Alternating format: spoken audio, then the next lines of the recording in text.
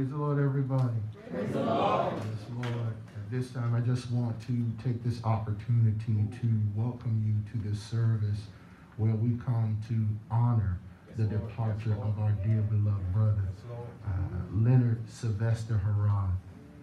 They tell us that you learn something new every day. And just the other day, I learned something new. I learned that Boobie's name was Leonard. I never called him Leonard, never knew about Sylvester. All we ever called him was Boobie. And so if you hear me address him as Boobie, it's no disrespect. It's just the way in which I knew him. And that being said, what I'd really like for everybody to do, because I know everybody has been touched in many different ways, and we do not take it lightly. But at this time, if you could, if you were touched by the life, the love, the genuine spirit of Boobie, can you please clap your hands and honor Almighty God?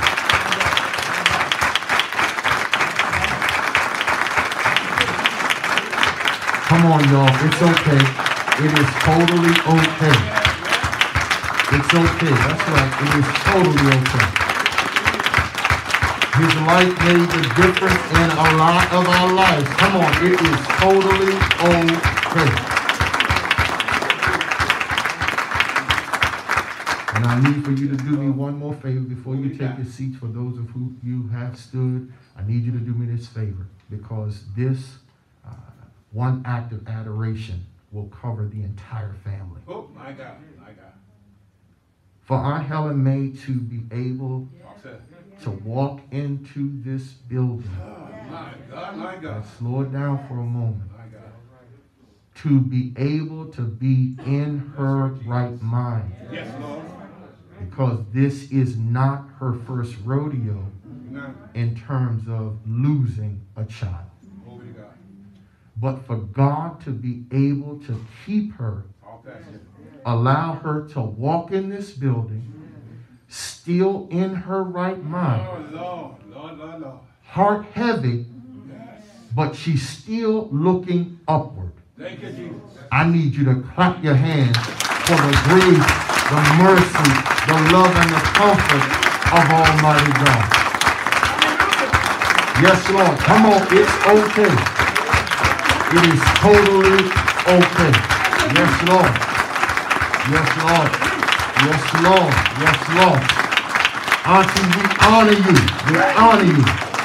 We give you your flowers now while you can receive them. Yes, Lord, we honor you.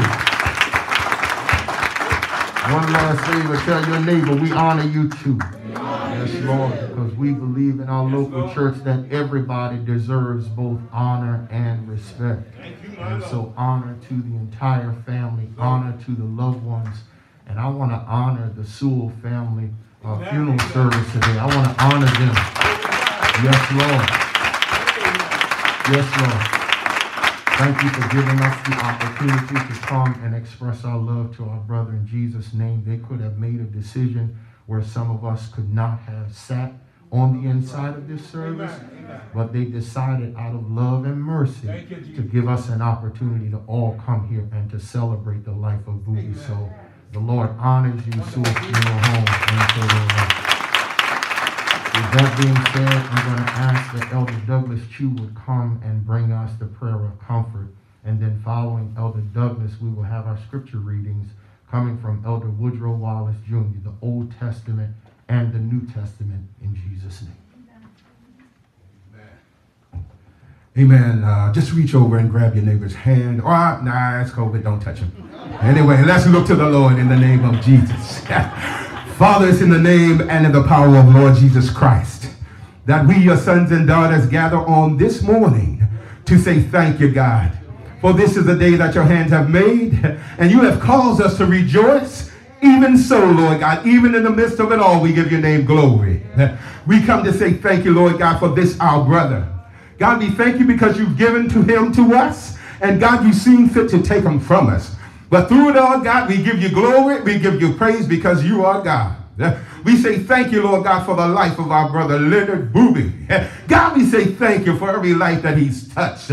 We thank you, Lord God, because we know that you're no shorter than your word. You said in your word, Lord God, that you would go and prepare a place for us. And God, that where you are, you will come back and get us and take us unto yourself. And God, for that, we say thank you. And we that know you today, God, we come to say thank you, Lord God, because we know when you're going to come back and you're going to gather your people unto yourself. And even as we pray, even as we await your promise, God, we pray your blessings upon those, Lord God, that stand in waiting. God, the Harrod family today, we lift them up unto you even right now. God, we pray that you would send comfort from heaven today. Let them know, Lord God, that you see every tear they cry, and that you hear, Lord God, every moan that they moan. God, we pray that you would send that comfort, God, as only you can do. You said in your word that you are the God of all comfort, and we ask you to do it for the family. God, you've proven yourself to them before, and right now, God, we pray that you would do it again. God, we lift up Mother Nana unto you, Lord God. We thank you for the matriarch, my God, that you blessed the Harrod family with. We thank you for her health, Lord God. Being the way it is, we clap our hands and we give you glory. We thank you, Lord God, for every brother, for every sister, Lord God. We thank you, Lord God, for the unity of family. And we ask you today, Lord God, that you would ever wrap the Harrod family, wrap the Wallace family, wrap the Wall family in the hollow of your hand, God, and let them know, God, that you're with them, Lord God, even in the midnight hour when the tears are streaming down. God, we ask you to wipe the tears from their eyes and let us know, Lord God, that if we live a life that's pleasing in your sight according to your word, that you're going to come back and receive us unto yourself. And when we, like Booby, Lord God, should go on to see how eternity really is, God, we ask you that you would give us, Lord God, a resting place somewhere around your throne, my God, where the wicked shall cease from troubling, my God, and the weary shall be at rest. Do this thing, Lord God. We have that faith in you today that you've started that great work in us, God, and we ask you, Lord God, to complete that work. We ask you, Lord God, to speak to our pastor on this morning, even as he delivered the word of truth, my God. God, encourage his heart even the more. We know it's his family, Lord God, but we know, Lord God, that you are his father as well as Booby's. God, we ask you to do a great work, even in this service, my God. Those that came in with a bowed down head, God, let them leave here another way. In the name of Jesus, let somebody be encouraged by your word today. And we're going to give you praise. We're going to give you glory. We're going to give you all the honor that you asked us to do in your word. This is our prayer in Jesus' name. And we put our hands together all over this building. And we seal this prayer with a praise. We seal it with a praise. For great is the Lord, and he's greatly to be praised. Great is the Lord, the lifter of our head. It's in Jesus' name we pray this prayer. And together we say, amen and amen. Yes, sir. I want to be safe, sir. I want you to be safe. Hallelujah. Yes, sir. That's it. My God. Be not dismayed. Read, sir. Whatever betide, God will take care of you. Hallelujah. Beneath his wing, love abides. Read, sir. God will take care of you. Our Old Testament scripture will be taken from Psalms 91, verses 1 and 2. Read, sir. He that dwelleth in the secret place of the Most High shall abide under the shadow of the Almighty. I will say of the Lord, he is my refuge and my fortress, my God, in him will I trust. Yes, sir. Our New Testament scripture will be taken from the 14th chapter of St. John, verses 1 through 6. Let not your heart be troubled. Ye believe in God, believe also in me. In my Father's house are many mansions, and if it were not so, I would have told you. I go to prepare a place for you, and if I go and prepare a place for you, I will come again and receive you unto myself, that where I am, there ye may be also. Yes, sir. And whither I go, ye know, and the way ye know. Thomas said unto the Lord, Lord, we know not the way you go, and how can we know the way? Jesus said unto him, I am the way, Yes, sir. the truth, the life. No man cometh unto the Father but by me. God continue to add a blessing to the reading of his holy words. Wonderful word of God. Amen. Yes, sir. We thank God for the prayer of comfort, and then we also thank God for the reading of God's holy word, the Old Testament and the New Testament. And at this time, we're going to have a solo coming from Sister Lisa Wall. And then following Auntie, we will have a family tribute from Sister Taisha Harrod. In Jesus' name. Amen. Glory to Jesus.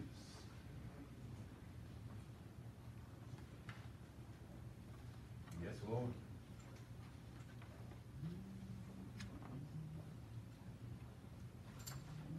Amen.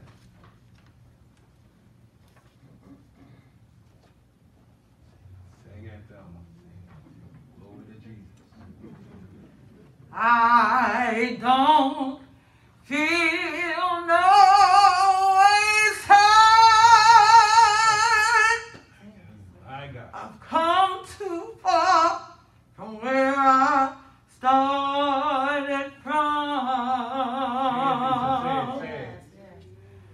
Nobody told me that the road would be easy. I don't believe Yes, sir. he brought me this far I know that's right. to leave me.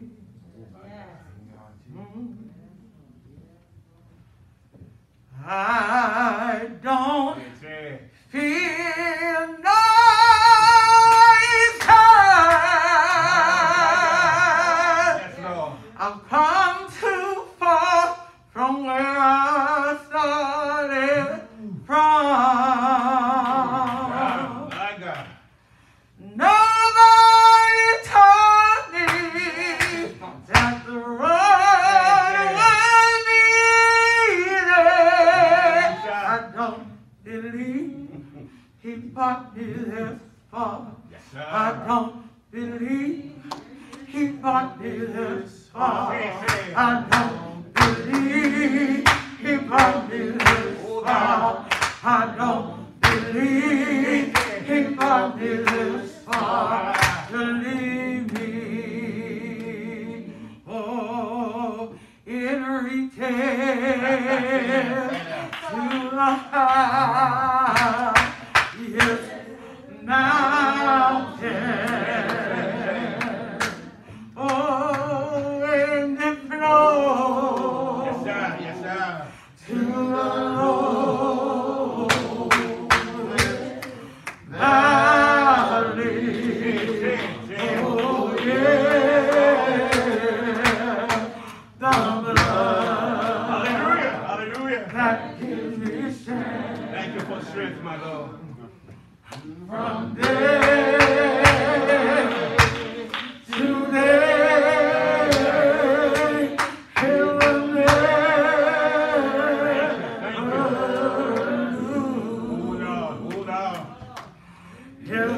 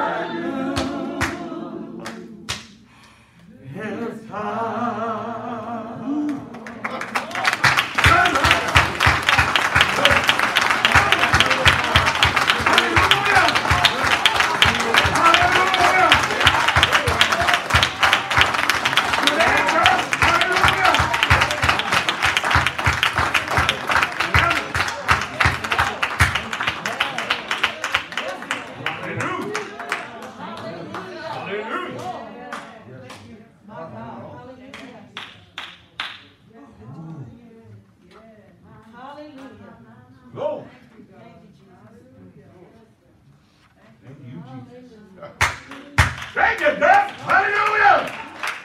Oh.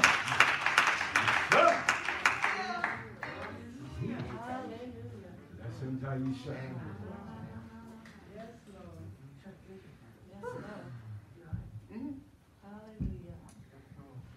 First, I would like to give honor to God, pastor, and co-pastor. We are here today to celebrate my Uncle Boopie's homegoing celebration. Yes. I want to know to the family that I love him dearly and I will always miss them. Let him rest in peace. In Jesus' name. Amen. I have a few words that I would like to sing just for my Uncle Boopie. Oh, my. You've been in the storm, and it seems like forever.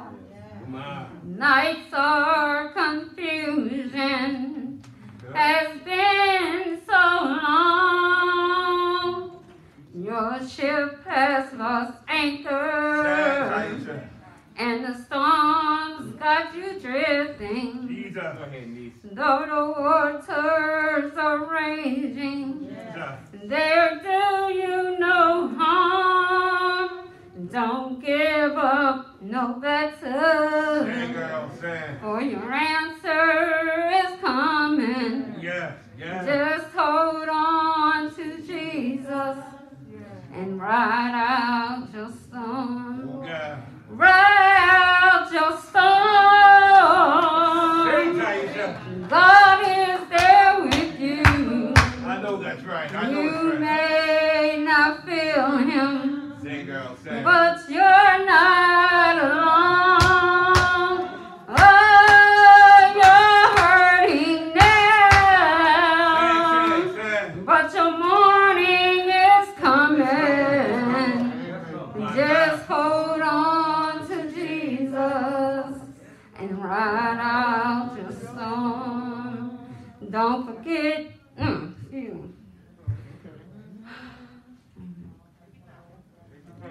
Don't give up, no better. Sing that verse. For your answer is coming. Oh, yeah. Just hold on to Jesus and ride out your storm. Oh, ride out your storm. Yes, Lord. Yes, Lord. God is there with you. Oh, yes. You may not feel him, but you're not alone. Sing, girl. Oh, you're hurting now, but your morning is coming. Yes, God. Just hold on to Jesus and ride out your storm. Oh, ride out your storm. Sing. God is there with you. Thank you, my Lord. Thank you, my God. You may not feel him, Oh, my God. but you're not alone. Yeah. Oh, you're hurting now, but your morning is coming. Yes, God. Just hold on to Jesus My God. and ride out your storm. Glory to God. Glory to God. Glory to God. Hallelujah. Hallelujah.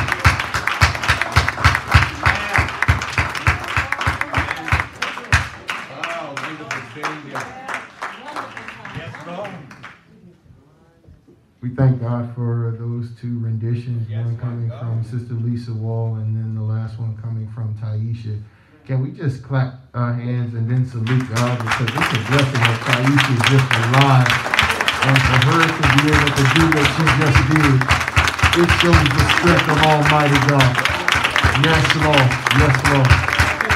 Yes, Lord. And so we've seen glory throughout the service in Jesus' name from start up until this present moment. At this time, we're going to have expressions and reflections coming from Minister A. Levi Harrod. And then following that, we are going to read the obituary silently. And then we're going to ask Sister Lisa to come back and provide us with another solo in Jesus' name. Amen.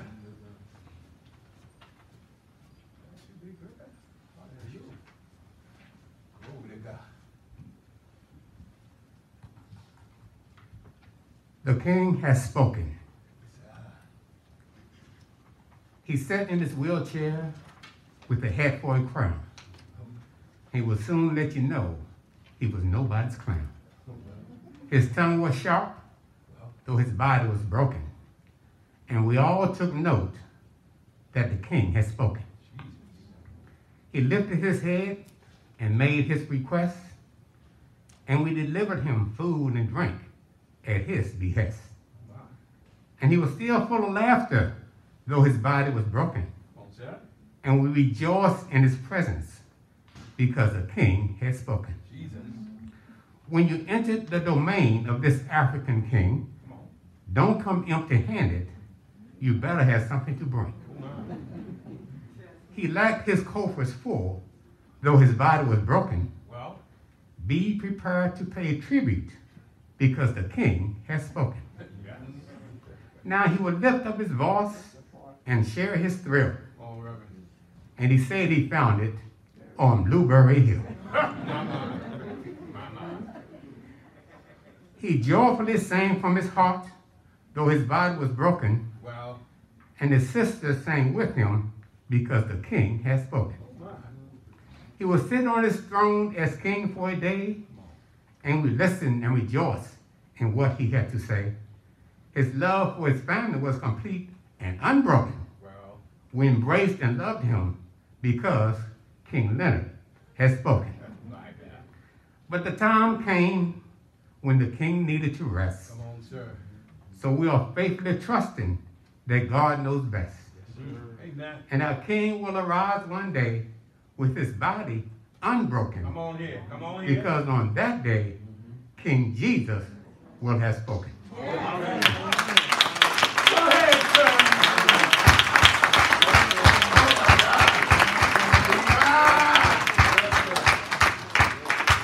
Awesome, sir. Amen.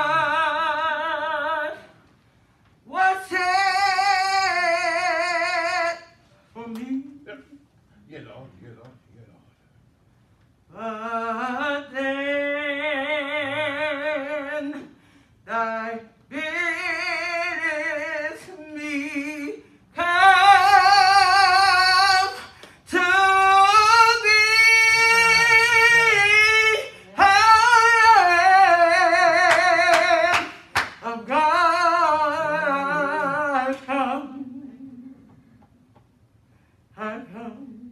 Oh, Jesus. Just as I am without one plea, the then thy blood was shed for me. Yes, sir. Yeah, Lord. Yeah. But then thy bids me come to thee.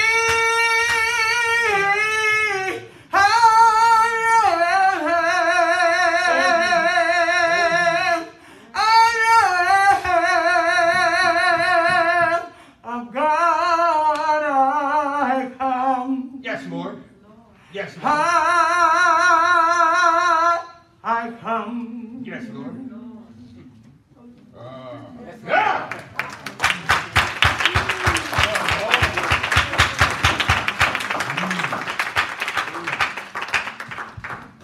We thank God for the expressions and the reflections from Minister A. Levi Harrod. Just want you to know, sir, you represented your brother well. Represented Booby well, and we thank God for the reading of the obituary silently, and then the solo coming from Auntie in Jesus' name. At this time, I'd like to direct your attention to the book of St. Luke, chapter number 9, verses 1 through 4. St. Luke, or I'm sorry, St. John, chapter number 9, verses 1 through 4. St. John, chapter number 9, verses 1 through 4. And the Bible says, "And as Jesus passed by, he saw a man which was blind from his birth.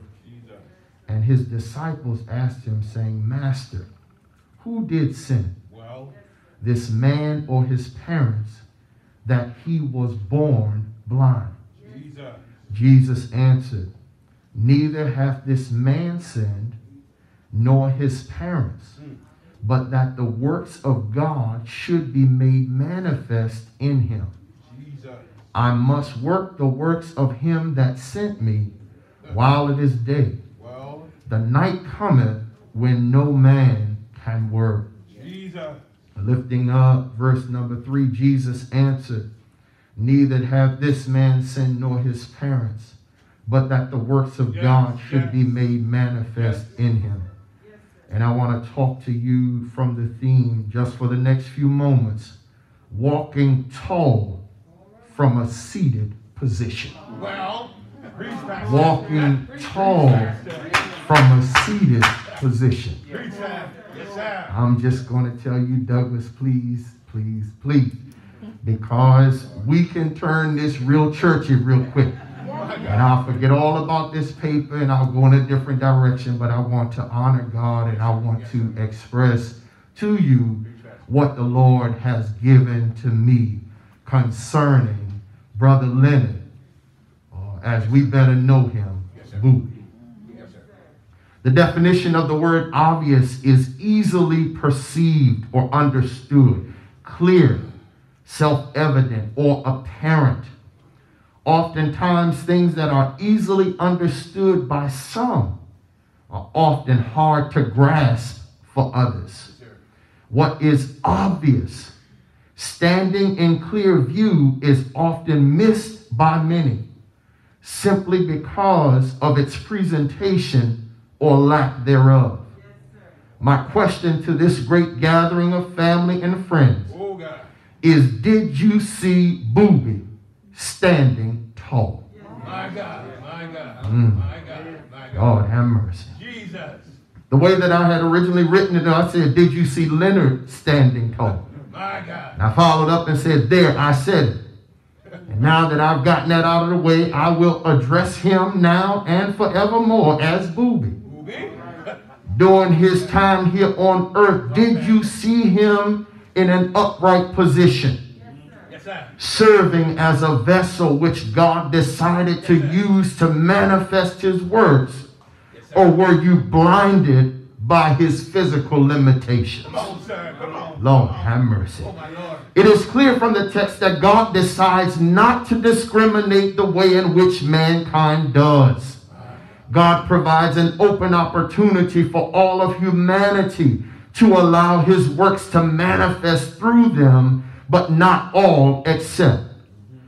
God cares for us all. And just as he cares for you, he cared for Booby as well. Yes, sir. Yes, sir. Booby had the ability to excel in things that many of us still struggle with.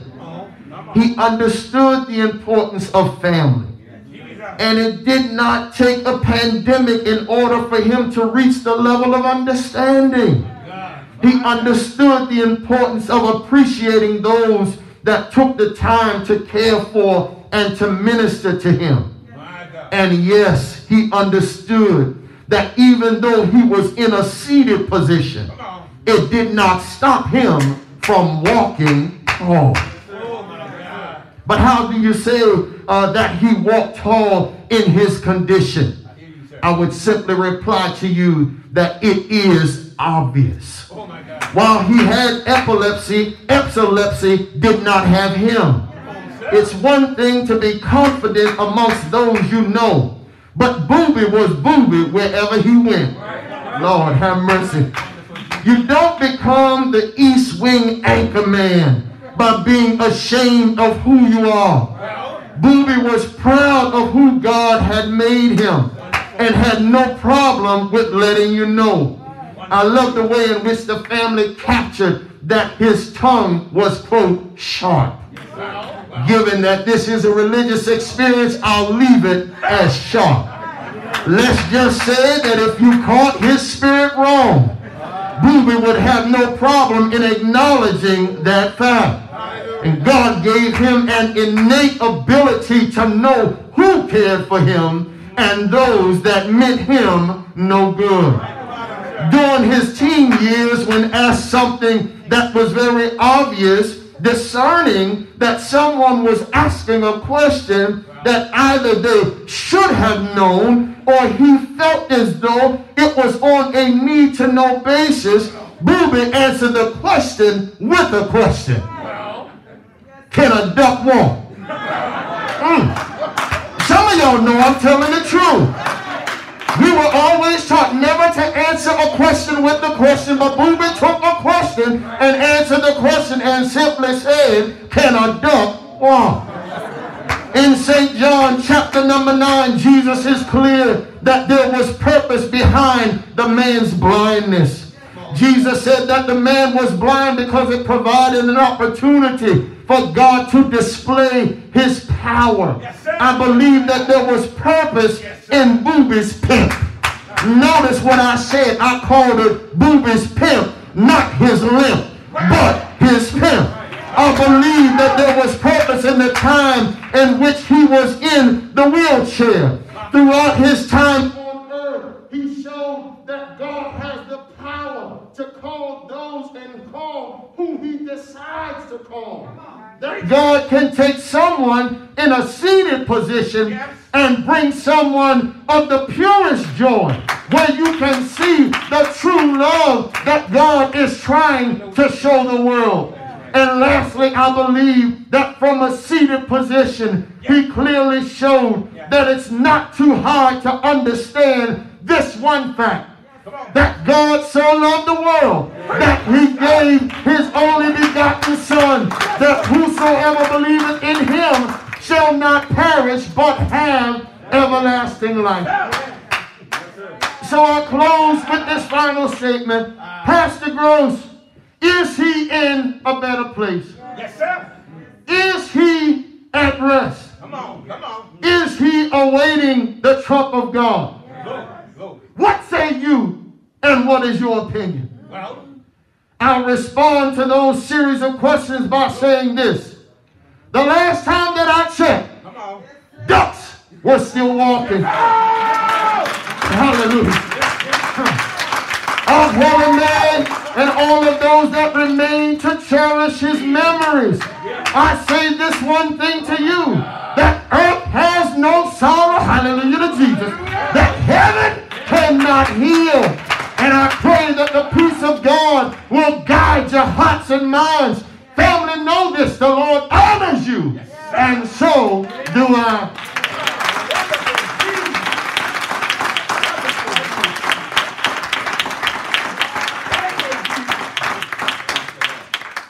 My Lord, we thank you for this time of sharing.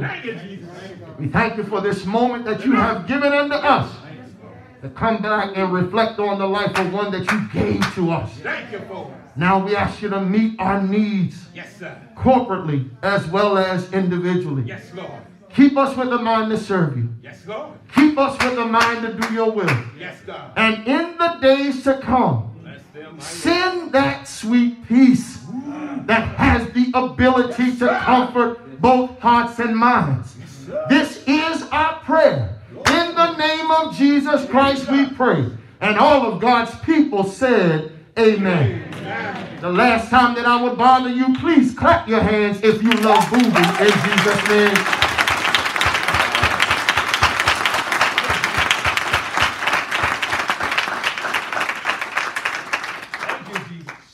The Lord honors you. We thank you for your patience. And at this time, the remaining portion of the service is into the hands of the Sewell Funeral Home. Amen. Hallelujah. Thank you, Jesus.